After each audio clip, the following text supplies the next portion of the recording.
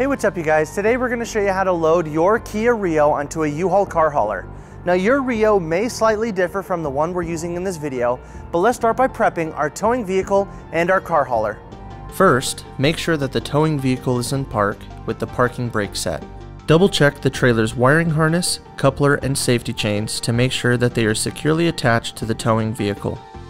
At the front of the trailer, free the tire straps from the ratchets. Pull the ratchet handle up, then pull the strap out of the ratchet and towards the rear of the trailer, laying them flat on the deck. Then repeat on the other side.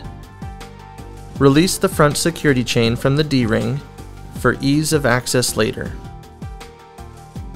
Next, lower the driver's side fender, release the two latches, one located in the front, the other located at the rear. Now rotate the fender down. Now prepare the loading ramps by releasing the latches that are holding the ramps in place and pulling the ramps completely out.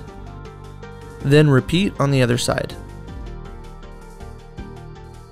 Release the rear security chain from the D-ring for ease of access later. Since your vehicle has low clearance, you can raise the vehicle clearance by laying 3 12-inch long 2x8 boards on the ground in a pyramid. Next, place 2 additional boards on the trailer deck to clear the tire stops, and then repeat on the other side. Center the vehicle to be loaded behind the car carrier. While loading the vehicle, drive slowly and have an observer make sure the front of the vehicle does not hit the ramps. During the loading process, make sure your guide stands off to the side. Continue slowly up the ramps and onto the trailer until the vehicle's tires come to rest against the stops at the front of the trailer. Before exiting the vehicle, be sure to place the vehicle in park and engage the parking brake. Position the straps up and over the front tires, making sure that they are centered over the tire.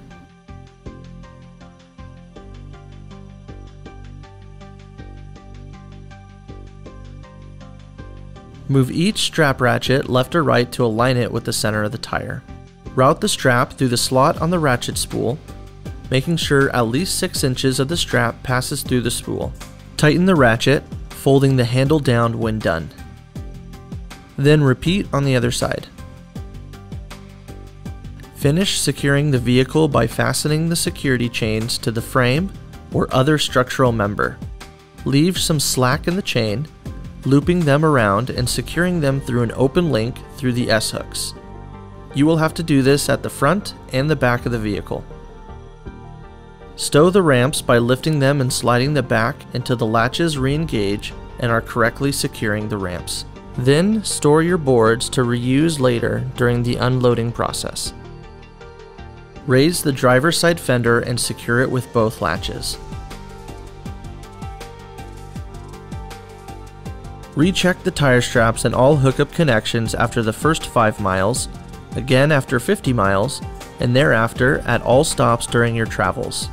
For more information, you can visit your closest U-Haul store or uhaul.com.